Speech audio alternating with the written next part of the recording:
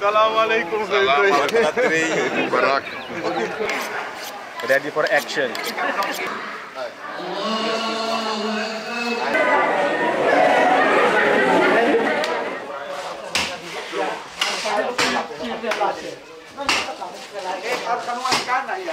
Vandaag vieren we onze Ied-ul-Adha feest.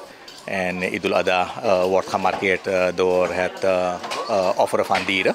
Hoe lang mag dat gebeuren? Volgens de islamitische leerstellingen kan Ied-ul-Adha op 3 dagen gevierd worden.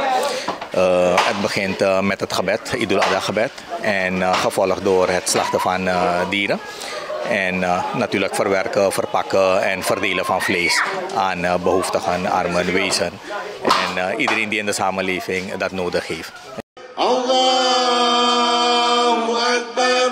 Allahu Akbar. Allahu Akbar. Allahu Akbar, Allahu Akbar, Allahu Akbar. La ilaha illallah, wallahu Akbar, Allahu Akbar, walillahil hamd. Broeders en zusters, de achtergronden van het Ied-ul-Adha feest gaan terug naar de profeet Abraham. Het herinnert ons aan de emancipatiestrijd die onze voorouders hebben gevoerd. Dat zij bereid waren opofferingen te doen, zodat de generaties na hun vrij van fysieke en geestelijke ketens kunnen leven. Salam alaikum. Barak. Nou, mijn moest komen.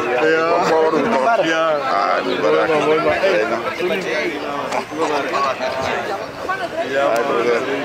Nou, maar kom oren toch.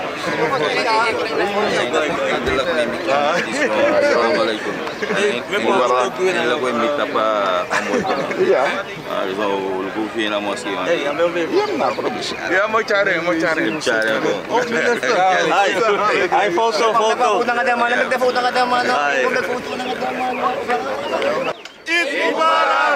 Met het offerfeest wordt in de islam extra nadruk gelegd op de offervaardigheid die elk individu moet hebben, zodat noodlijdenden verlichting krijgen in hun situatie. Ready for action. La ilaha illallah, wallahu akbar. Allahu akbar, walillahil hamd.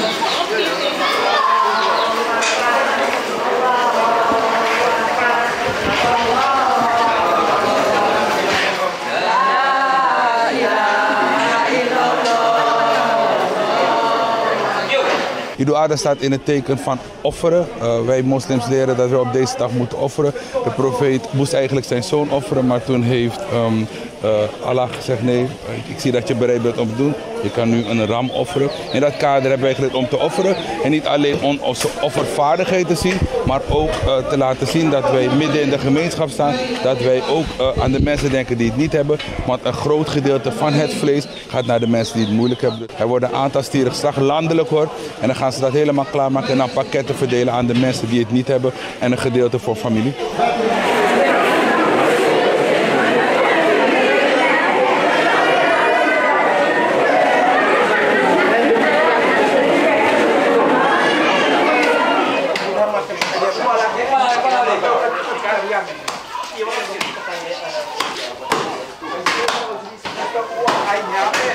Hi, my name is Junaid Aslam. It's my second time visiting Suriname. And I came all the way from Canada and US. I study in Canada theology and I also live in US in state Maryland. Have you ever experienced Ied-ul-Adha like this? I've experienced this Ied-ul-Adha when I was a little kid and when I used to live in Pakistan. And since then it's been about more than 12 to 13 years, and since then it's my first time seeing it proper qurbani. Proper qurbani, yes. Since I became adult, I haven't seen this, so it was a very good experience. It feels amazing. I always, as a kid, seen it, but I don't remember it clearly. But looking at it now and experiencing it now, it gives me amazing feelings, and I would rather come back again next year if I were able to. I would come back again and experience this Ied-ul-Adha here. So basically in Islam and Ahmadiyya Muslim community, we say that just mere sacrificing a goat or a bull is not it. It's basically the sacrifice is in yourself, and you're supposed to seek forgiveness from God Almighty and pure yourself from all sins. It's not just that you have money and then you can just buy a bull or a goat and sacrifice it. It's not just about that. You have to pure yourself. You have to commit to it that you are not going to sin no more. Be kind and be good to all humankind. Is het offeren nog te doen, gelet op de economische situatie? Nou, in vergelijking met 5 jaar geleden moet ik zeggen dat de prijzen van dieren enorm gestegen zijn. En dat maakt het moeilijk voor mensen om deel te nemen aan het offeren van dieren. Een stier kost tussen de 40 en 60.000 SRD, afhankelijk van de grootte. Een heel kleine van 200 kilo is ongeveer 40.000 al. En als hij dus dicht bij de 300 kilo is, dan is het al bijna 60.000. Dat is alleen de kosten van een stier, maar daarnaast komen ook andere kosten erbij, van vergunning, keuringskosten en eventueel bijdragen voor schoonmaak en ontsmetten van de plek waar het geslacht wordt. Dus al die zaken maken dat de prijs per persoon wat hoger komt te liggen. En niet en ieder heeft het voor over om dat bedrag te missen. Ik weet niet waar de prijs ligt en zo dingen, maar het is denk ik een studie waard. Wat we wel opmerken is dat jaarlijks rond deze tijd, een maand ongeveer voor het offerfeest, dat die prijzen gewoon echt de lucht in gaan. Ik heb met andere overkoepelende moslimorganisaties gesproken en ze hebben hetzelfde ervaren. Dat is altijd zo. We merken wel dat de prijzen dicht bij Ied-ul-Adha in het bijzonder enorm stijgen.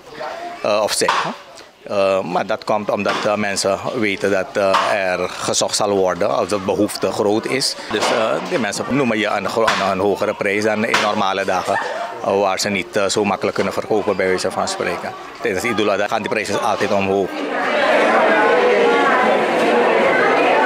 Maar het is nog steeds te doen. Ja, het is eigenlijk je geloof en mensen die doen hun best om toch nog deel te nemen aan Ied-ul-Adha, het offeren van dieren. En dat is heel goed te noemen, moet ik zeggen, als een bestuurslid van de gemeente. Doet het ons zeker goed dat leden hun best doen om ondanks alle moeilijke omstandigheden toch aan hun religieuze verplichtingen te voldoen. En hoeveel pakketjes kan je halen uit zo'n rund? Dus we hebben het afhankelijk van hoeveel je in een pakketje zet. Hè. Dus dit jaar hebben we een beetje kleiner gemaakt om toch nog meer mensen tevreden te stellen. Dus 1,5 kilo. Normaal was het bijna 2,5 kilo een pakket, maar nu hebben we dit jaar een beetje kleiner gemaakt.